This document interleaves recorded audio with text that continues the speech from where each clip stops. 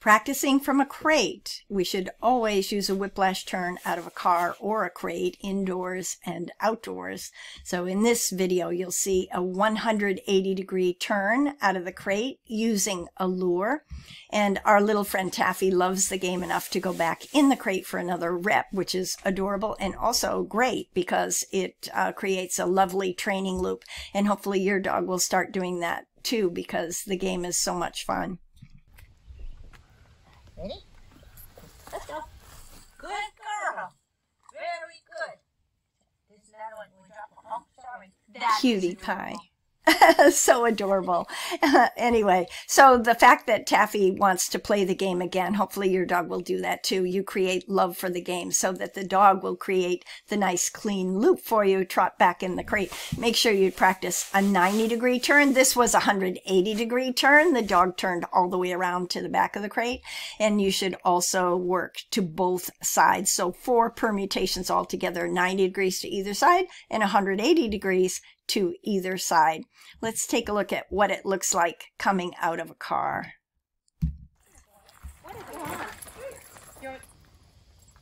Perfect. So that's our friend Chili again, a 90-degree whiplash turn exiting from the crate, and you can clearly see the value of having your dog exit on a turning path rather than charging straight ahead out of the car or crate. So whiplash is not just for cars and crates. This is an example of using a whiplash turn at a doorway. Whether you're going from room to room indoors or whether you're going in and out of a building, as we're going to be doing here. This is Daj working on politeness, going outdoors, using a whiplash turn to check in with his mom. Watch his face. He does not charge straight ahead. He's turning toward his mom even as he exits. Good job. How pretty is that? Good job. And call him again. Good. Beautiful. Beautiful. There's no denying that it's a flexible game, and that's a skill that we want for the dog to be always orienting toward us by choice. So I think you should create great love for the whiplash turn in every direction in lots of different situations before you ever feel like you need to fade the cookie lure.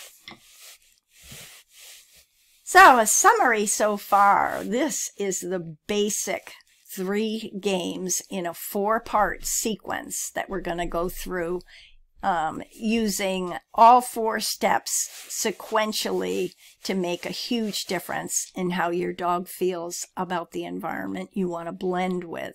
So you and your dog can become optimistic about a road trip in the future. So next I'll have some examples of how to put these patterns to work together, how to implement that 4-part sequence. And we will begin with, are we there yet? The nose. This is my friend Cider's nose. I love this. She's not looking out of a crate with her eyes like a human would do. She's getting a ton of information from her nose. It's always fascinating to watch how active your dog's nose is in a new place, isn't it? And it's a very good way to study how your dog takes a breath. So this is a good reason to begin each arrival with the take a breath game, and that's what I recommend. Look at your crate setup in your car. Can you play take a breath from the driver's seat of your small car or from the inside of your big van before you even open the doors? That would be helpful. So let's always look at parking. It's always a struggle, isn't it, when we need more space than we have. So these classmates have oriented their cars with the dog access points facing each other. That's by choice. They're making use of the distance they want, but they've also placed themselves for the level of challenge that their dogs are ready for. When they first started coming to class together, the cars were front to front, so the dogs' access points were facing away from each other, of of course. Practice first in an environment with a great big parking area so you can work with your patterns at a distance and then gradually get closer to the action. That just makes sense. Many dog sport situations do not have parking flexibility, so that won't be the time you want to practice. That's when you put your practicing to the test. Whether your dog or someone else's dog is having trouble, you might need to stay in your very own bubble around your car. So that means barriers are your friend. With control and leash training, all my classes start out with protected contact, as we call it. Our separators keep each dog with their person. So the barriers are not about abandonment. It's about feeling safe so that they can ignore each other. That's the foundation you want. You'll be able to leave and return as your dog gains experience, but start off using barriers in your training at home, even if you don't need them, just because that's great antecedent training for confinement. When you're parked, you can create an X-Pen car bubble like this in the picture on the right. Put an X-Pen in an arc across your rear bumpers to create a buffer between you and the world going by. If you're in a crowded space, that makes just a huge difference, giving your dog a protected zone. So we're going to start with take a breath up and down in the car crate. So very important, opening your car door, opening the crate door. These are not cues to exit. That's very, very important antecedent training for you to have before you take your arrival skill set on the road. But when you first arrive in the new environment, you're going to notice in this video, I put the leash on while the dog is inside the crate. That's very important. It's actually more important than just taking the dog's collar in your hand. Yes, take the dog's collar in your hand, but attach the leash before you let the dog exit the crate.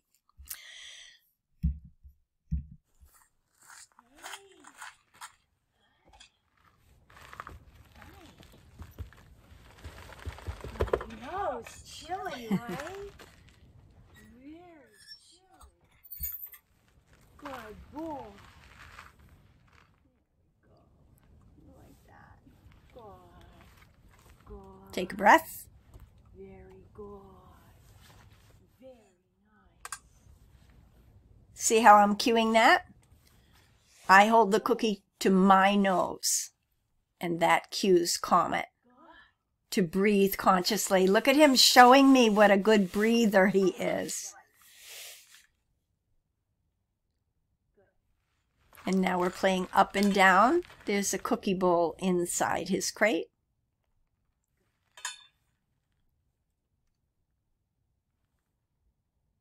Good boy.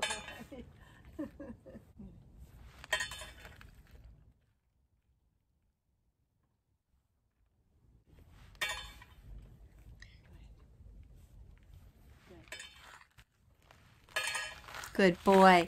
So as soon as I held the collar up for him to see, he knows the drill. He got up, shook himself. He's wearing his winter coat because it's chilly out there, and he gets ready to get his collar and leash on. He knows the drill. His crate door opens, but he does not step out because the drill is you put your collar on inside the crate. That's our routine. Familiar routines are very comforting in unfamiliar places, so you're going to want to put some thought into what you want your routine to be. Work it out for getting your dog dressed in the car. So I'm practicing here just outside my garage, and I recommend that. This routine is now ready for the road. He looks great, right? So let's take it on the road. This is Kool-Aid, and you'll notice I have a different routine with her. Kool-Aid steps half out of her crate before I release her. Why would I want that?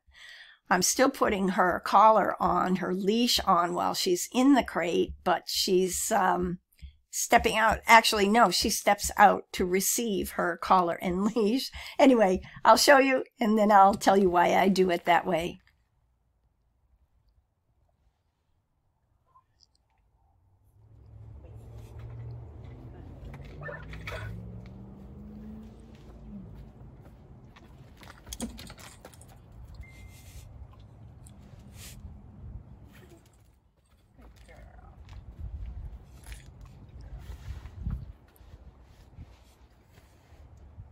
when you're practicing, go in and out and in and out like that, because you don't want your dog to feel once they get out that they've escaped. It's no big deal to go back in. The car is an important safe haven and an attractive place to be. So you should play the in and out repeatedly as you practice. So Kool-Aid steps out when I pick up her leash. That's our routine. She already had her leash on, so that was put on in the crate, but sometimes I might not do that. I'm just being honest. But this is because that half out position is important for Kool-Aid, because I often put a harness on her, and half out is our position for that, because I can't do it in the crate, so I had to work out something different. In this video, I'm not using a harness, so we pause halfway because that's the routine, and then we just move into the next piece of the behavior chain. So what will your routine be? Yours doesn't have to look like mine. I think it's wise to put the leash or collar on your dog while they are still in the crate. You'll have your own routine for whether your dog wears a collar in the crate or not, and that's up to you. You can work it out to your own satisfaction, but know what you're doing and why, and try to build a routine that both you and the dog are comfortable with. So you could, if you don't like the half out position where I put Kool-Aid's harness on, maybe you could use a verbal that your dog doesn't exit half out the crate until you give a verbal cue for that. And that would give you more control, and your dog would be in the crate rather than half out until you say, step up so I can put your harness on. That might work for you. You'll have to think about it yourself and then train it so that you and the dog get comfortable with it. So now let's continue on with our friend Comet. When we do our whiplash turn out of the car, out of the crate, then we're going to go back to our up and down game again. And I hope you'll see the value of that and why it's so important. It's because the world looks mighty different from outside the car. We need the up-down game again after we exit the car. We can't just whiplash out of the crate and bop into the building, because that won't go well. So take time outside the car to play the up and down game again. This is a very important step. Your dog will be able to take in much more information because there will be much more for them to see.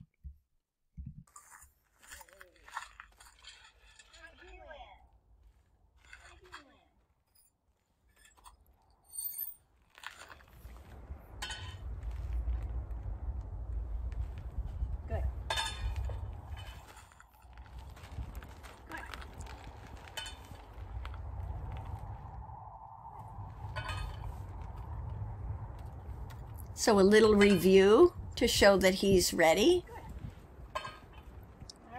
Perhaps you've now taken all your gear into the building and you're coming back for your dog. Whiplash turn. And up and down.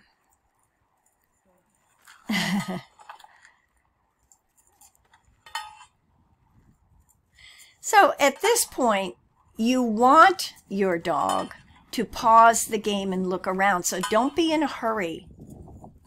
Now's the time for curiosity. I suggest you play up and down at the bumper. Go in and out as many times as you want to. You'll be able to gauge your dog's readiness. And then I advise you to play again up and down beside the car, so your dog can get a look at where you want to walk to next. Stay close to the car at first and keep your car open, because that is your dog's safe haven.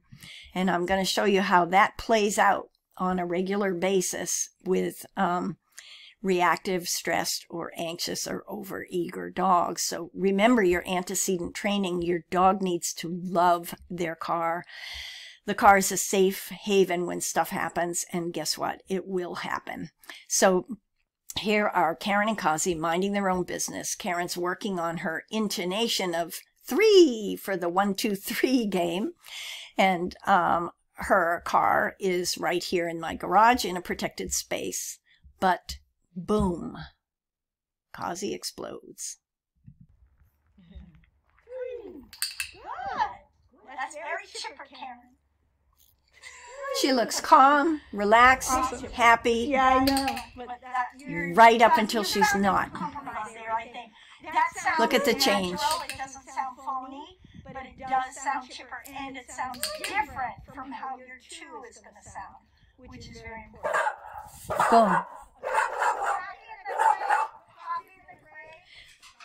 So Karen grabs the leash, but I'm calling out to her, back in the crate, back in the crate.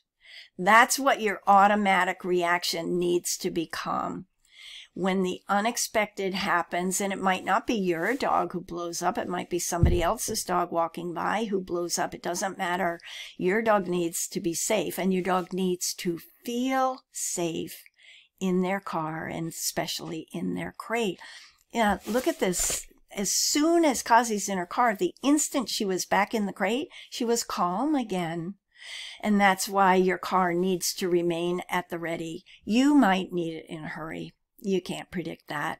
Here, the back of the car is open and Kazi's crate is also open. I recommend that. She gladly hopped in and immediately felt better, so therefore she's not practicing the reactivity. So the car is your touchstone as you venture forth. Now we're going to add another set of skills. If the first set of skills, your arrival skills, go well, and you want to go further, you want to get in the building, for example, you want to be part of the event, you want to do more than just be on the outskirts, you want to join, then you're going to need more games. I think the arrival skills all by themselves will change your life, but the entry skills can make you part of the action. So the antecedent is you're going to need value for stationing. And the 3 games that we're going to cover here, the motion games to get you into where the action is, are ping pong, 1, 2, 3, and mat work. We'll start with ping pong. And I transitioned to ping pong from the stationary up-down game. You could consider ping pong a game of moving up-down because it is a start button game. You're going to need the start button, but the cookies are now being placed or tossed from side to side and not just dropped down near your feet. So up-down is a stationary game with dropped cookies and an eye contact start button. Ping pong is a back and forth motion game with tossed cookies and an eye contact start button. So the 2 games are compatible and they work well together. We can morph stationary up-down into ping pong by gradually delivering the cookies to the side to add motion. And that's a great way to get ready to move from the car, for example, out into the space. So you can also morph it the other way. When you need to bring the energy back down, you can morph down from ping pong to up and down. Motion is added gradually, of course, you know that, but you don't have to add it evenly to both sides. It's fine to use targets to keep track of your distances, as you see here. And the one target in this picture is gradually going inside the pen. So it starts closer to the handler and it gradually gets moved further and further into the pen. So we can acclimate the dog at the doorway from being outside the pen to being inside the pen as the cookies go back and forth. So the ping pong game has a lot of flexibility, strengthens our connection, and that start button behavior of eye contact is equally important, both in the stationary up-down and in the motion ping pong. Both games require the dog to connect with the handler after each cookie. That becomes challenging in ping pong, I'm just going to tell you, because the dog is moving and pretty soon the dog is he learns the pattern and he's going to presume to go for the next cookie toss as soon as he eats the previous cookie toss. But that would leave you out of the equation, which would kill the value of the game. So we're not going to do it that way. And here's what to do when that happens to you, because it will. Every Control Unleashed game has a structure that strengthens our connection. The start button behavior of eye contact comes easily in the up and down game, which is why we do that one first. But in ping pong, it's easy for the dog to gloss over the start button part. So let's see how we handle that.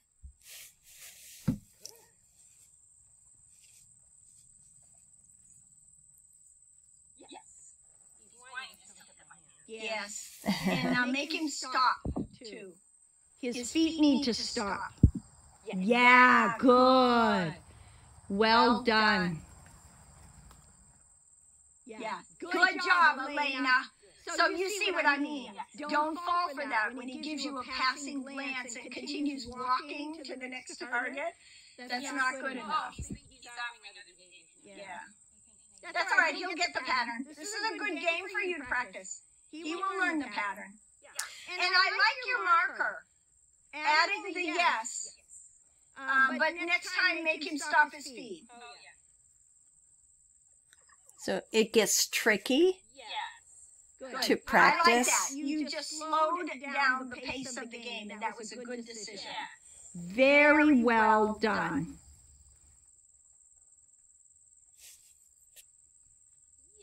Good job. Beautiful.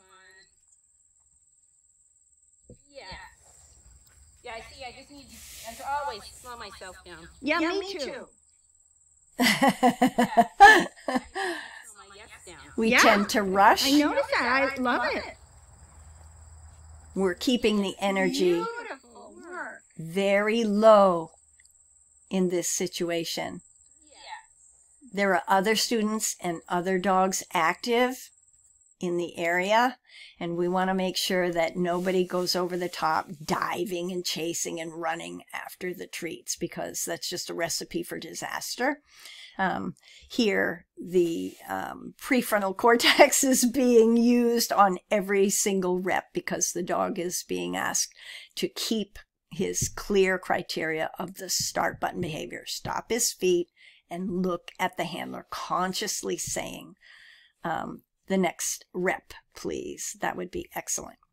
Okay, so let's take a look at using ping pong in a real life reactivity situation indoors. So here's an example of the power of ping pong to transition a dog from the limbic brain back to the thinking brain. This is our friend Kazi again at home, and she is frustrated and ramping up. She wants to be part of the action on the other side of the gate, and we want her to calm herself and get back into her thinking brain. So we're going to use the motion plus the tight rule structure of ping pong, but I want you to see the before because I was lucky enough to capture it, and this is what we're dealing with.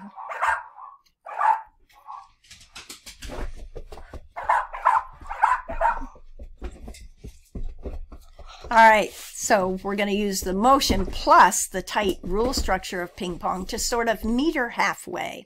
So we'll actually be letting her express some energy at the start, and then we'll gradually sort of bring the energy down. We're going to meet her where she is.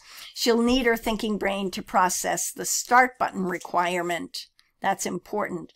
Ping pong's start button rule is to stop in the middle where the handler is and offer direct eye contact. And that's how she'll cue the next cookie toss. So the motion games show you clearly how important it is to teach the patterns well and create the love for each game before you need them, and certainly before you try to take them on the road. Let's look at ping pong. Whoa. Even just now before I start the video, look at that dog. Same dog, same situation. And this is not staged. Look at that lovely eye contact, calm face, calm tail, calm body language throughout. Can it really be just a couple minutes later? And yes, it is a couple minutes later. This is the same dog in the same situation. Ping pong is magic for a dog who needs to move.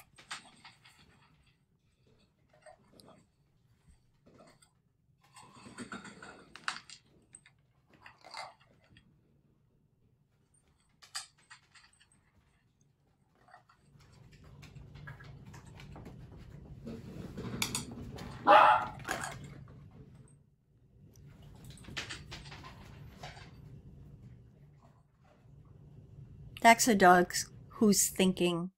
The start button makes the Control Unleashed patterns both calming and empowering. So here's the trick about all the games, but it comes up all the time with ping pong. You really should try to start the pattern before you need it. So how obvious does that sound? And yet we don't do it. We stand around and then we see something, and so we start a pattern because there's an environmental challenge. But it's much more effective when you're practicing any pattern, including ping pong, much more effective to start the pattern before a trigger shows up. So that will greatly increase the chance that the momentum of already being in a pattern that they enjoy will win the day for you. So the dog who's already engaged in a pleasant pattern has a lot of resistance to distraction because momentum is on your side. So wherever you go, warm up with your CU patterns. Just make it your habit.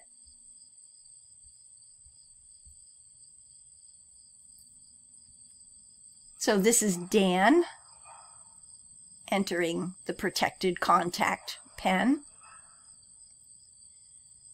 And there will be a helper dog, Okay. but So he doesn't know when. Before Your dog helper comes, you can ping pong between two targets. Yeah. So then you'll stand in the middle. He reports to you in the middle with face contact. That is beautiful. Yes. Exactly. Exactly. Because you want to establish a pattern, a pleasing, relaxing pattern, before the helper comes.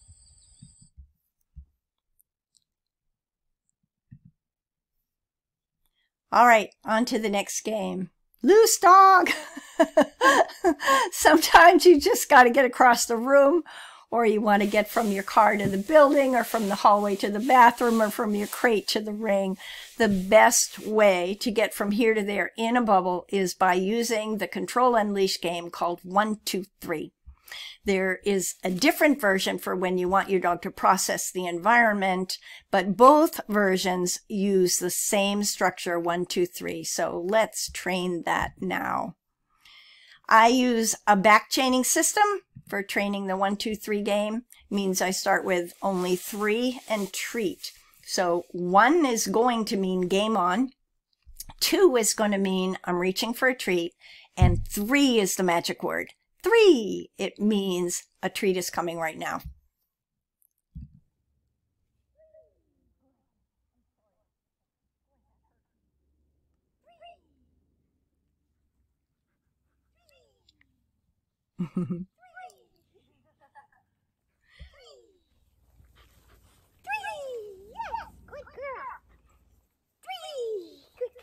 So practice saying 3 with the intonation that you want.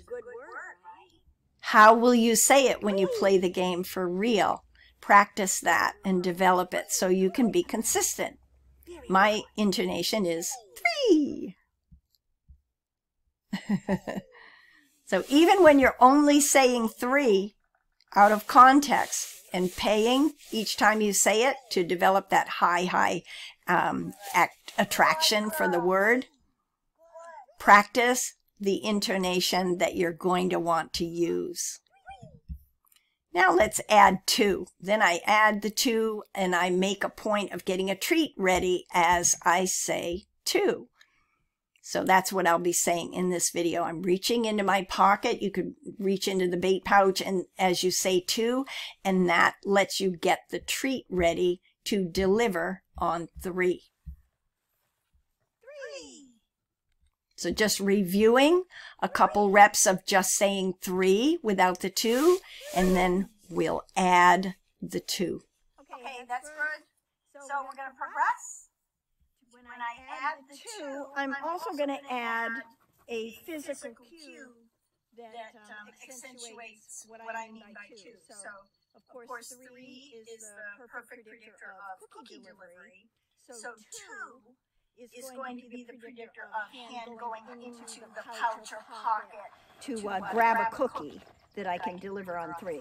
So 2 is going to be very important. 2, it's a tertiary level of prediction, but it's going to be just as important. 2, 3.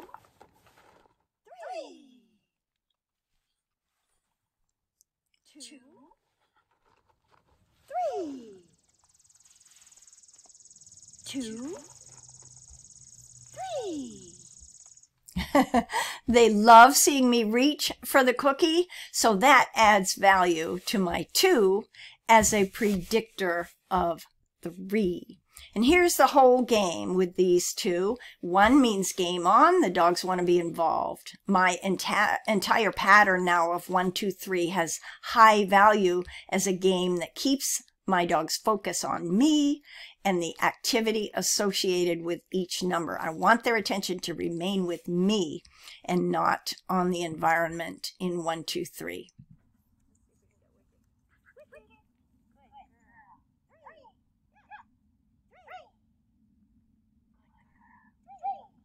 Reviewing value for 3.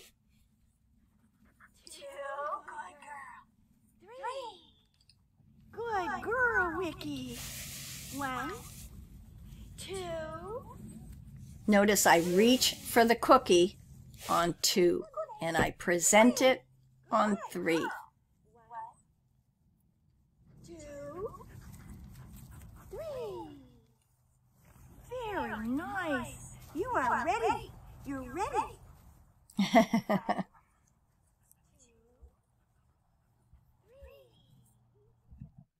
So the best use for me of walking 1, 2, 3 game is that my dog and I remain in motion together even while I'm feeding the treats. So there's some antecedent training for you, because walking and chewing gum at the same time for both the handler and the dog is a challenge. So my ultimate goal is to take several brisk steps between the numbers so that I can cross a big open space very quickly with my dog hopefully never thinking bad thoughts. I don't want to cause a reaction. I want to use 1, 2, 3 to get from here to there. It deserves all the training and the practice you can give it. Here's what it looks like when you put it all together, the entire game with 1 trained dog instead of 2, and this is how I will use it in public. So I don't care about little things like her hopping around. 1, 2, 3. What I love is that as soon as she saw what game it was, she dropped her stick. She's all in. She doesn't need a leash in order to stay with me. 3. Good. She even gets into parallel path when she hears 2. 3.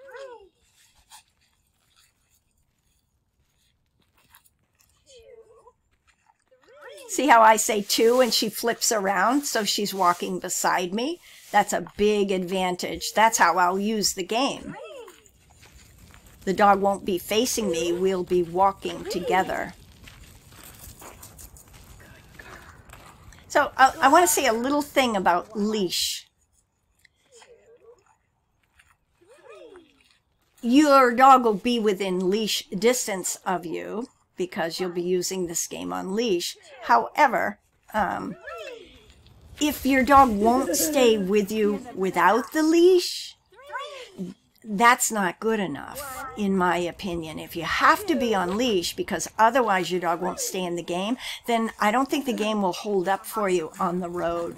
So train your 1, 2, 3 sequence the way I showed you so it has very high value, and then practice as much as possible. Practice at home off leash as much as you can, because your goal is for your dog to want to glue themselves to you. So 1, 2, 3 is pretty much a long duration focus game where you don't want the dog looking around. You don't want the dog interacting with the environment. So if there's only me and the game and a handful of treats and my dog's full focus remained upon me and the game for the whole session, that's the win. So I say this game is ready to go on the road. So I have another version of 1, 2, 3, which we call voluntary 1, 2, 3. And this is for when, yes, I want to get from here to there, and I am using the 1, 2, 3 protocol. However, I do want my dog to look around and pause the game and process the environment. So I'm including this variation on the 1, 2, 3 game for when you want to move together, but you also do want your dog to look around like they do in the up-down game. So here we'll put the treat on a target, but remember the treat could always go beside your shoe or on your shoe if you don't happen to have a cookie bowl or a target with you. Here I'm just defining the game. That was a cursory glance, wasn't it? And I recommend that you do define the game like this. So he'll be on your left now. So your dog will give the start button like he's doing there. Try to slow down. Put a little space between 1 and 2 and 3. Good. So ultimately, the targets will be spread further apart so the dogs know that they'll be taking more steps before they get another opportunity for the cookie to go down, and they'll use that start button. Our CU dogs are pretty well target trained, that when there's a target, they're attracted to it. Something good happens at the target. And when the dog looks up at the handler, we move to the next target. There are a lot of CU games like that. So if your dog is trained in targets are attractive and targets, require a certain behavior or a behavior chain, then the targets will help you and your dog learn the voluntary 1, 2, 3 version pretty quickly. Okay, so voluntary 1, 2, 3 practice. It sounds so easy, but every game takes practice to put the pieces together in the correct order. So here is Daj practicing voluntary 1, 2, 3 to get from the entrance of the pen to the station in the pen. On the way to the station. Okay, voluntary 1, 2, 3. Perfect. Well, you can 1, 2, 3 right back to the gate.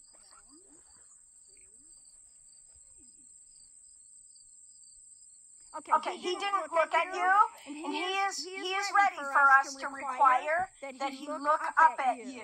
So it's not eye contact, but it is face contact. Good job. And stay. Good. Good job. Good. So good job, Ellen. Good job. Wait. Good! Beautifully done. Clear criteria for the win. All right, last thing is our mat work. The value for the mat is about the love, and I'm mentioning this because I get complaints. My dogs are not always 100% on their mats, and the part that you need for the arrival skill set is simply down and chill, not anxious, not fidgety. As Leslie always says, fidgety dogs do not stay on mats. So therefore, choose a location for your mat where you have your dog's back and they feel safe. Protect your dog's personal space. Don't let people just come up and presume to touch them and everything. You're asking a lot of your dog with mat work, especially in a busy place, so they have to be able to trust you to protect their privacy. Your dog's mat. Mat work is tough. Your dog's mat is their well-defined place to be in public. So practice mat work and build the mat love because you are going to need it. So here, Kool-Aid's head is off the mat. No problem. I don't care about that. Her head is down. I don't require that either. I don't care about that. She is fully meeting the spirit of the work. This next several slides is the story of Kool-Aid waiting with me while my car is being serviced at the dealership. Good girl, Kool-Aid. She's down and chill. I came for a state inspection, which would be about an hour, possibly 2. But unfortunately, I got a very bad surprise. My car happened to need $2,700 worth of repairs, and we would be there all day long. It was terrible news in every way, as you can imagine. So this is about trying to give my poor dog some degrees of freedom in a situation where, frankly, her life is going to suck. After a few hours, I took her outside. And understandably, she thought we were leaving. And then we came back inside, and I spread her mat out again. And this was her reaction. You can hardly blame her. She didn't lie down, and I just didn't have the heart to tell her to lie down. Somehow I wanted to give her some degree of freedom. So I just sat down and got out my computer. It does suck for her. She did not lie down, but she's not misbehaving. She chose to sit, so I let her sit. It's the only agency she has. She will lie down if I tell her to, but I'm just not going to do it. I didn't do it. She was so patient, lying down for a few hours already by this point. I have my computer. I can work, and I have to work. She has 1 degree of freedom here in these pictures. She can sit or she can lie down. She chooses to sit. That's fine. I let her sit for a while, and then I took her outside for another walk. So, did that reinforce not lying down? Oh, poor thing, who cares? She's being so calm. So, let's just say I'm reinforcing calm by taking her outside. When we came back inside, I changed the placement of her mat. And when she decided to lie down, I got out some cookies, and we played a little pocket hand feeding game in the down position. And then she was on her own again. We were there for 8 hours. After a while, she got up and left the mat and settled on the carpet underneath the side table by my chair. So again, that's agency at work. It's like she found another degree of freedom, and I let her have it. On this slide, I've written what I was trying to accomplish in this unhappy situation. I feel like it can't just be about mat rules, right?